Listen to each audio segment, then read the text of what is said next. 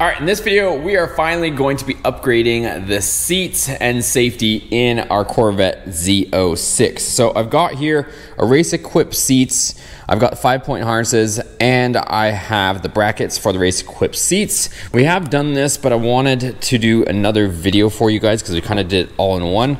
But I want to show you guys that you can put RaceQuip seats in your Corvette or really any car. So they come with universal brackets, as you'll see here. And you can mount them to any vehicle. They just come with adjustable brackets, so you can position the seat wherever you want. And we already put the driver's seat in here, but you can see we have not put the passenger seat in here. So the passenger seat's like, you can see they're an all aluminum seat, super uncomfortable. You're pretty much sitting on metal with a tiny little padded cushion. And then these belts are actually expired. So we're gonna go ahead, take these out and put in the new RaceQuip belts as well. We've got our harness bar. So it should be fairly straightforward, but let's get to it. Let's start by taking out that seat. I'm gonna unbolt it and then show you guys our starting point, and we'll get the new seat in there, get these lap belts in here, and this thing's gonna be better than ever. Okay, so seat is out, and now we've got all of our harness as well. So before we put the new seat in, we're of course gonna change out the harness. So nice thing is I don't really have to reconfigure all this stuff. It's already done for us. So I'm just gonna remove the bolts, and that way we're ready to go for the new harnesses, and I can just put them into the existing spots where everything is. Harness bars already got the spot for it. So let me just go ahead and get this stuff out as well. Okay, so all the lap belts here are loose, and now I can go ahead and show you guys the new stuff so that we can get it in. Man, look at how nice these things are, you guys. For some reason, I had in my head that they were gonna be red, but this looks so much better. Oh, this is gonna look good. Let's get these in there. All right, so RaceQuip seats are all in here. Now it's a matter of getting the seat in here and adjusting them, but let's go ahead and swap that seat out on our seat bracket. Okay, so I just took the crusty seat off of our seat base. Luckily, this car came with these, you guys. I can't suggest any ones, but this is already a bracket that fits the C5. You could actually make your own bracket to go from this to the C5, whatever you want, but nicely, this has all sorts of option bolts, so I'm just gonna use the brackets from the RaceQuip seat and put it to here. So let me get that sorted out and I'll show you guys. All right, so we've got everything mounted. We've got our RaceQuip bracket here, and it's adjustable. You can recline it or however you want, position the seat, the height of the seat, you know, how much it reclines. So pretty cool brackets, and they bolted up beautifully to the other one. So got those all in there. Now we can go ahead and put the seat in the car. All right, you guys, so after a bunch of adjusting, finally got this seat in here with the belts. It looks so much better. So I'm gonna go ahead, switch to the other side, and we'll get those belts out of there. So when you're adjusting these, there's two considerations, because there's kind of the on the go or on the fly adjustments, which you'll see here, but then there's the overall adjustments, which you'll see back there. So each one of these straps has it, and you kind of have to take the seat in and out and in and out until you find out where your adjustment length is based on kind of an approximate.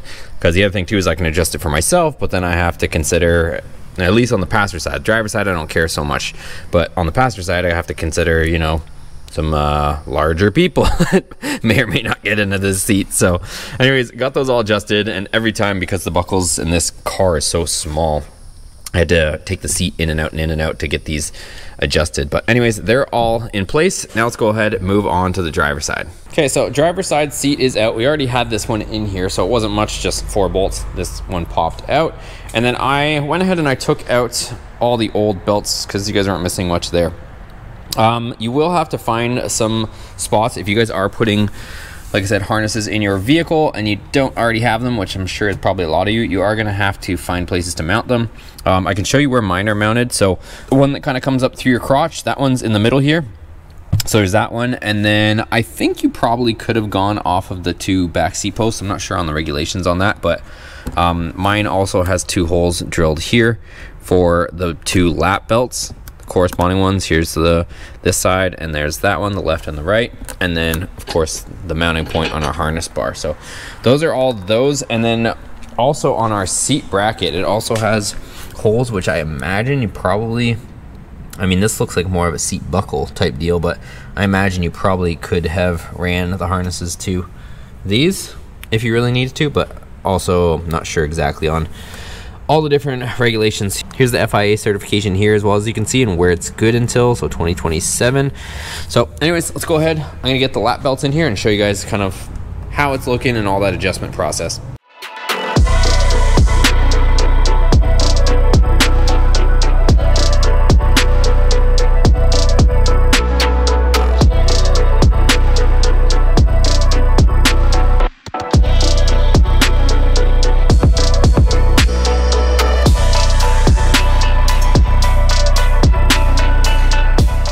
Alright, so I got everything in place, you guys. I can definitely snug this up more for track use, but just for test fitting, we're pretty dang close. And then I've got the wheel tilted up, so if I bring the wheel down into me, this is gonna be pretty legit. We ain't going nowhere in this thing, so definitely a lot more secure. We're gonna be staying in place. Like I said, I still gotta mess with the adjustment, but you guys don't have to watch me do that. I'll probably end up cinching them in the back a little bit more, just so we don't have as big of tails here. But I mean, that's kind of how it works. So, you know, if you start seeing you got too much over here, or maybe, you know, right here, how my alignment, the two straps aren't quite aligned, so I could probably pull this one back a little bit over there, and at the same time pull it back so I can get rid of some of these tails, depending on how much adjustment you want to leave flapping around. But it's pretty much the process. But this stuff is solid, you guys. It looks so good too. So we got a medium size seat on here, we got a large over there. They come in a few different sizes, so kind of whatever you prefer, but this is awesome.